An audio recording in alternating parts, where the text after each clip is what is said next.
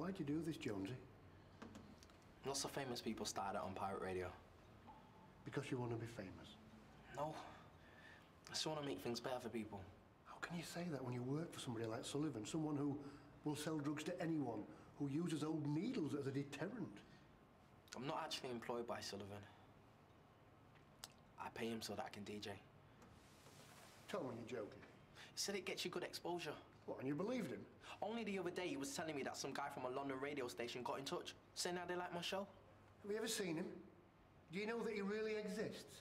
Listen, to somebody like Sullivan, you're just another addict, and he won't be happy until he's bled you of everything you've got. I suppose we should be grateful that you're only hooked on music. He even bought a mixing desk. The other one was useless. The sound kept bleeding from one channel to another. It cost me nearly £1,000. Have you listened to a word I've said? But bleeding, man. It's the bane of a good DJ's life.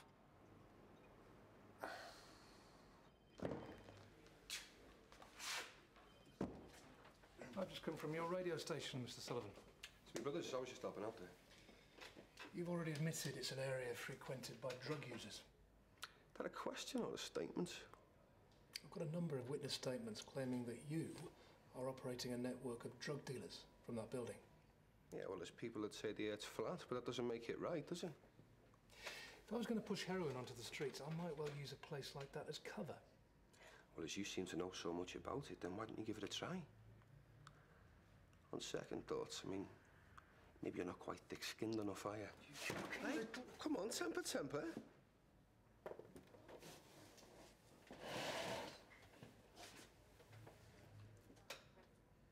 Why did you run from the scene when you realised you were about to be raided?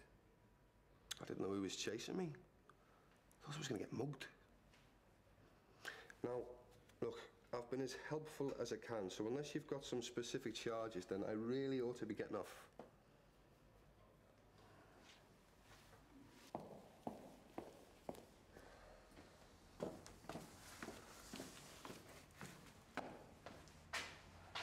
Why is he still here? The doc says he's not fit to be moved. Has he said where the stash is? This raid's been a fiasco from start to finish. Not going well down at the station. Brett Sullivan reckons the pirate radio setup belongs to his brother. We've got about half an hour to find some evidence of his dealing.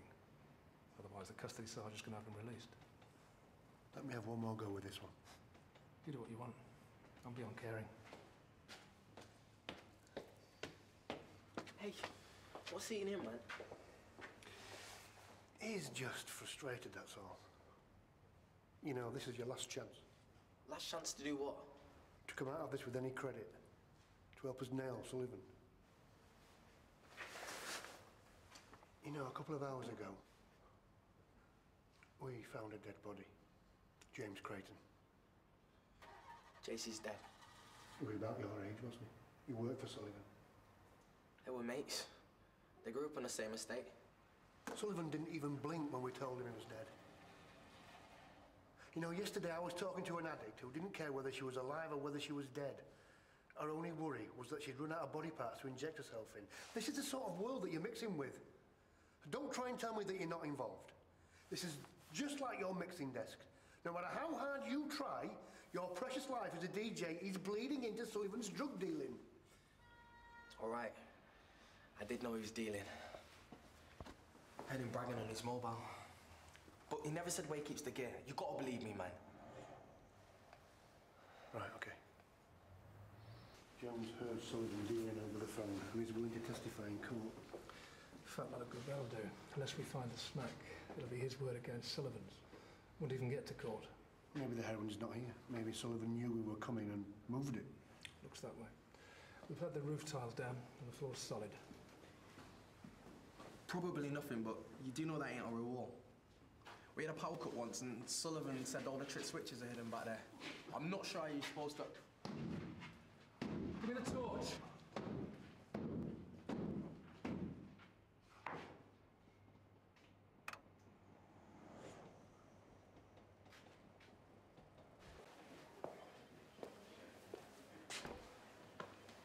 Ah, welcome back.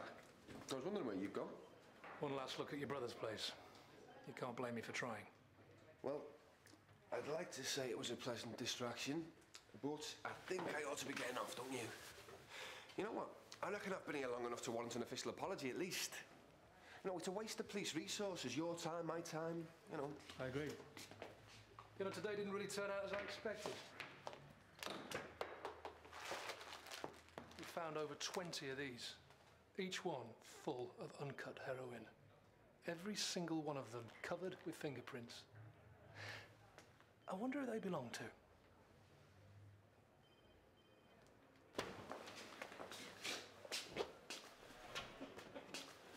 Come on, Sunshine.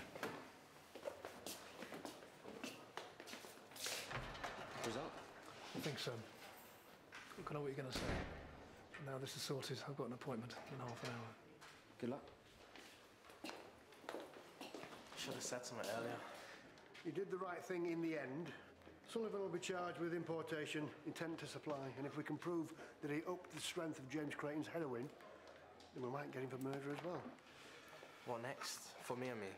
Well, I don't know what will happen over the radio station, but you need to keep your nose clean whatever happens. You've got your career to think about. Did you listen to the show? Well, Oh, man, what did you think? I'm more of a Johnny Cash man myself. Come on.